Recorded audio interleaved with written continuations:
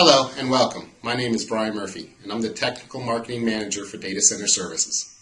During this video, I'll discuss UCS fault codes, explain some of the most commonly experienced fault codes, their proper categorization, and appropriate routing to your IT team. I'll also talk about some of the concepts we apply when responding to UCS faults.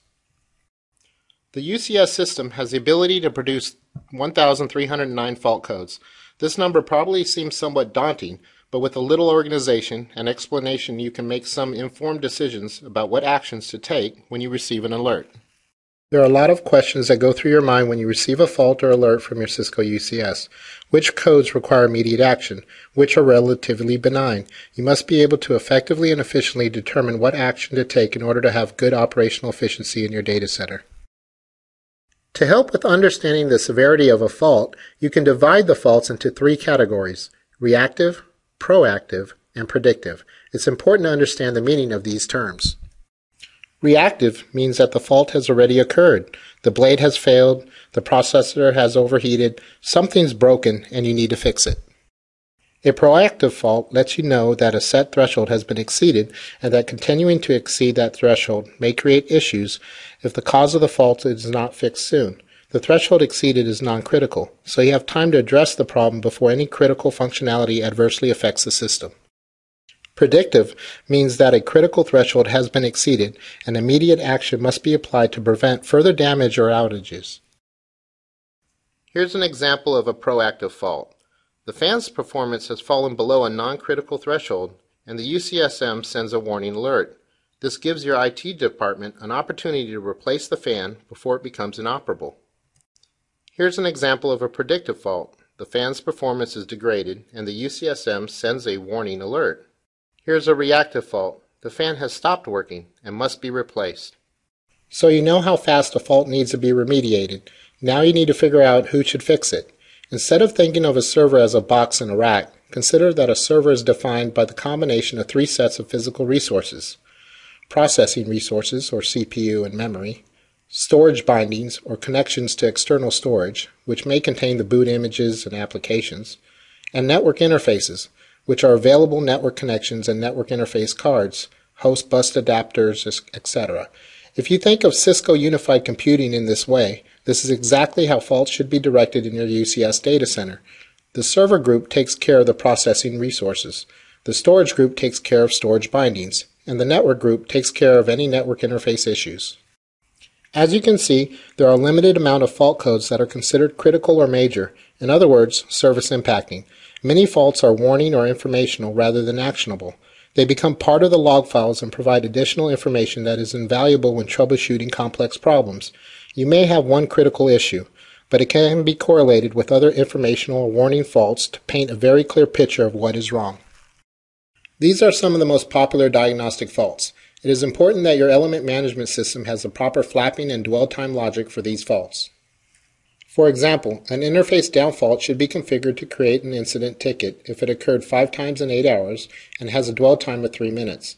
Otherwise, you'll be notified of an interface down event that may be an administrator bouncing the interface or executing a reboot while troubleshooting.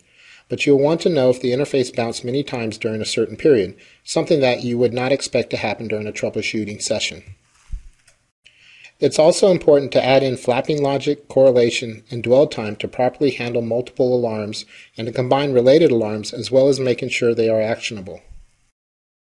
For example, if you shut down an interface, you may get Layer 3 routing protocol events along with the link state events. Those all should be correlated into one ticket based on the component that failed.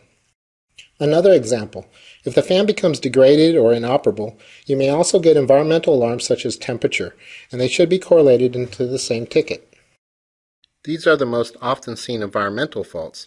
Again, these could be the result of a fan failure or other environmental issues that should be correlated into one incident to prevent any disconnect on the part of your IT team. And improve resolution time, because you get more information about an incident and only one engineer is working the incident, instead of an engineer for each alarm. Using intelligent automation is an important aspect of handling UCS alarms efficiently. For example, some of the most common commands a TAC engineer executes to gather additional information are show fault detail, and additional show tech support commands.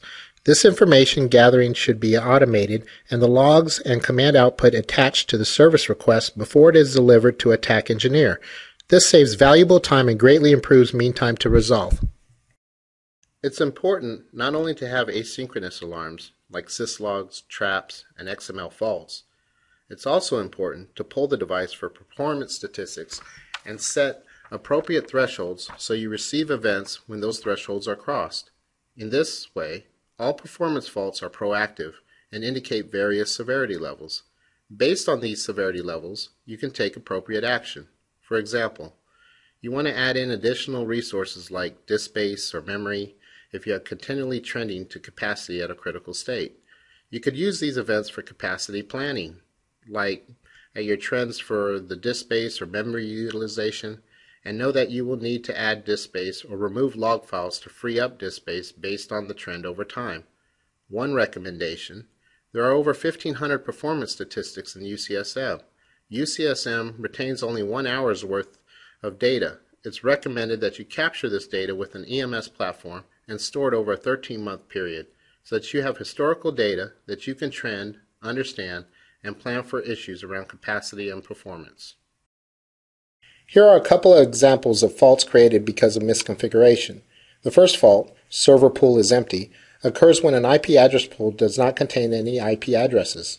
Remove the server pool or add a block of IP addresses. Fault code 334, unassociated service profile, means that the service profile has not been associated with a server or server pool. Check to see if there are faults from attempted associations and take action as necessary to correct the issue, or if the service profile isn't being used, remove it. It's important to make sure that your UCSM is properly configured. Remember, the more alarms, the more traffic, and this traffic could lead to performance degradation. Also, if you receive a lot of these types of faults, you may miss the more important alarms. Today's data centers are under pressure to meet the increasing demand for greater efficiencies and faster access to business applications and information. Lack of visibility in the virtual environment, misconfigurations, and virtual machine movement can cause system downtime and sabotage your business goals, resulting in lost revenue. Cisco Smart Services are targeted to help customers solve their business problems through technology. With our proactive and preemptive monitoring and management services, device intelligence, and intelligent automation is leveraged to help visualize the virtual environment, optimize applications, and produce meaningful alerts, often before the device fails. This saves you valuable resources and increases the efficiency and uptime of your data center. There are a lot of resources on our website that you can use to help you with your unified computing system.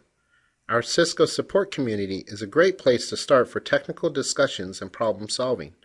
Our Ask the Experts video blogs and support forums are especially helpful.